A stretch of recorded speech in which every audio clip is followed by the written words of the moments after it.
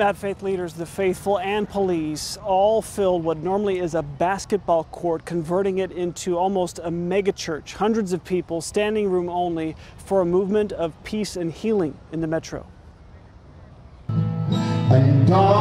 It was a gathering at East Patrol like no other. People of all races shaking hands and hoping for the same thing: peace. Black Lives Matter movement, and then we came out with the Blue Lives Matter, White Lives Matter, and All Lives Matter. And I understand what the Black Lives Matter cry is about.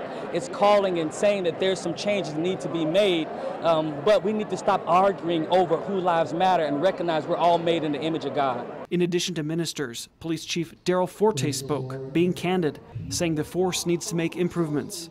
Together, they all prayed and sang, recommitting to speak up and exemplify what Jesus taught. We're supposed to love God and love others, and so that's my biggest thing right now is showing God's love towards others. That means standing up for police when they need help, like showing up at policy meetings. All agree they want to change the status quo. We've done a lot of events. Now it's time for us to do the work. Now it's time for us to actually connect with people across racial lines, socioeconomic lines.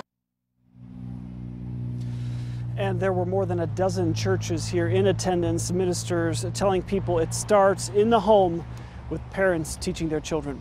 Reporting live at East Patrol, Ryan Johnson, KMBC 9 News.